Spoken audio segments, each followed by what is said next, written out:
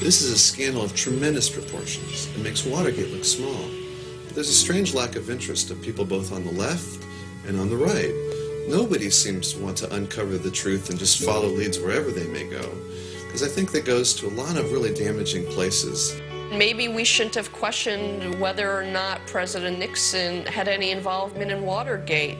Maybe we should have just accepted that story. Maybe we should have accepted the story that President Clinton had no involvement, had never had sex with that woman, Miss Lewinsky. So just because it's the official story of record does not mean that we should not delve further and to see if really that is the actual story. Yes, they lied. They all lied. Whether consciously or unconsciously, it happened. Now we need to look into why they lied and what were the results of those lies. We can't have these wars, reorganize our way of life, based on a false understanding of what 9/11 was. We have to go beyond the myth and get to the truth. We have to know. We have to. 9/11 was the biggest don't ask, don't tell. And if it wasn't for the families, we wouldn't have anything. And that's very frightening.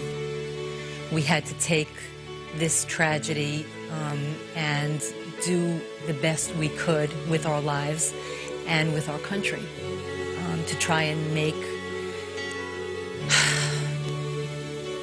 the people that are supposed to protect us do the right thing. What I really wanted to happen here is for my children to feel safe. I could have cared less who was in office. I wanted the truth, and I wanted what was wrong to be fixed. What we're left with after our journey is no answers, no accountability, and I've wasted 4 years of my life trying my damnedest, along with the other family members, to make sure this never happens again.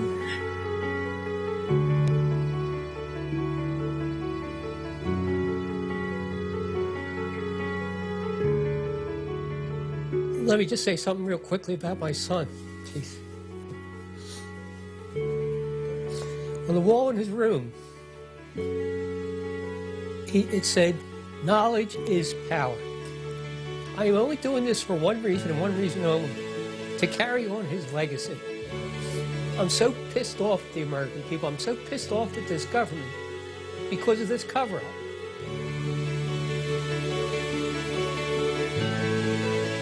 John Gerard Coughlin. Timothy J. Coughlin. Anne Marie Kramer. Christopher Seaton Kramer. And my big brother, Wade Brian Green. We miss you, we love you, and you are always in our hearts.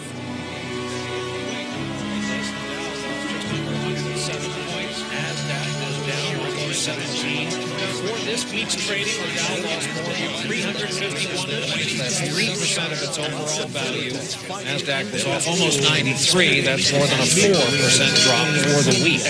We'll take a break here.